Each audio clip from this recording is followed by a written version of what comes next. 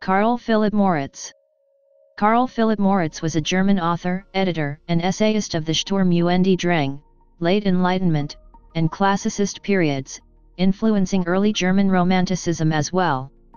He led a life as a hatter's apprentice, teacher, journalist, literary critic, professor of art and linguistics, and member of both of Berlin's academies. Moritz was born into impoverished circumstances in Hameln in 1756. After receiving a scanty schooling, he was apprenticed to a hat maker. After distressful attempts to gain a living, he caught the attention of a patron in Hanover and entered a gymnasium. However, he soon accepted an engagement as actor under Eckhoff at Gotha, failing in which he returned to study at Erfurt, but tiring again he joined the Herrenhuter at Barbie, and studied theology at Wittenberg, then taught philanthropy at the Potsdam Military Orphanage, soon again to take to wandering. Teaching in Berlin, he made a reputation as writer, preacher, and poet, and went to England. Then he became professor at the gymnasium at Berlin. Next he tried editing the Vossischtszeitung to make it proletarian, but failed.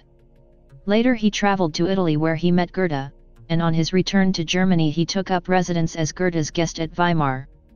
Duke Karl August helped him join the Berlin Academy of Sciences, and in 1789 Moritz became a professor of antiquities at the Royal Academy of Fine Arts in Berlin. Among his students were Ludwig Tieck, Wilhelm Heinrich Wackenroder and Alexander von Humboldt. He was an avid admirer of Jean Paul, and befriended Moses Mendelssohn, and Asmus Jacob Carstens.